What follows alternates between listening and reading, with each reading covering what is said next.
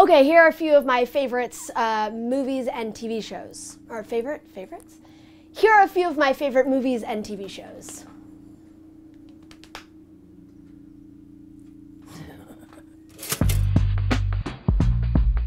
Young Frankenstein, Princess Bride. I was raised with those two. Like, it was like religion in my house that everyone was quoting Young Frankenstein and The Princess Bride before I even knew what it was. So someone would say, Flabruga, and everyone else would go, nah! And I had no idea until I watched the movie.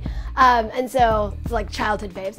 I love the Lord of the Rings series. I've always loved them. My grandmother was a huge fan and forced me to watch them when I was way too young. Like, I was like 9 and in the hospital by myself, and had nightmares about orcs for months. But then once I got all over that, I love the adventure of it all. I've always been a fantasy nerd because it makes me feel like there's something bigger and awesome, and I like have all of the theme songs memorized and listen to the film scores of Lord of the Rings all the time.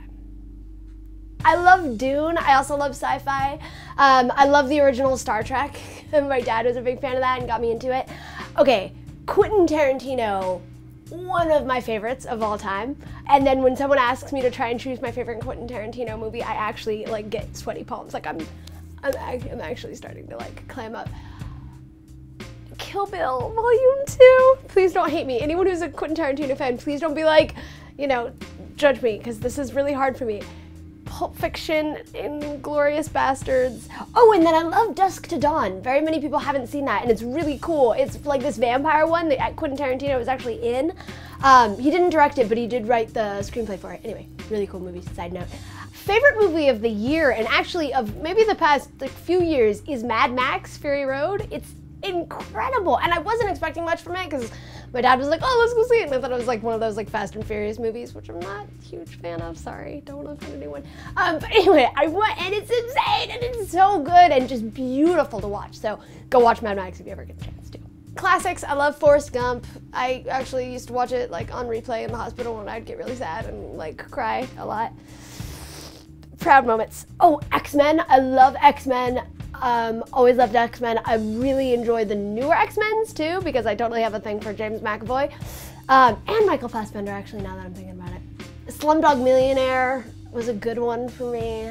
Okay, Little Miss Sunshine was one of my favorites for a very long time. Still kind of is. My mom made me watch that too. Again, when I was too young.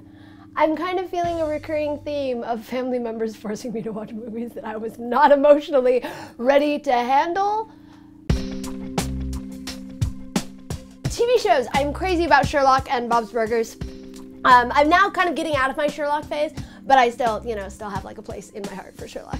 I love Bob's Burgers, like all-time favorite. Character I most relate with, I want to say Tina, but it's more like Louise. I'm way more of a Louise than I am a Tina, which is disappointing to me because Tina's the best. But I'm too evil to be Tina. Another really good TV show that I feel like doesn't get enough appreciation is Avatar: The Last Airbender, which is really, it's cool because it's super respectful of a lot of different Buddhist and Asian traditions and cultures, while also being like really funny and Americanized in a way that we can like accept it. But I actually remember getting like tons of wisdom from Avatar.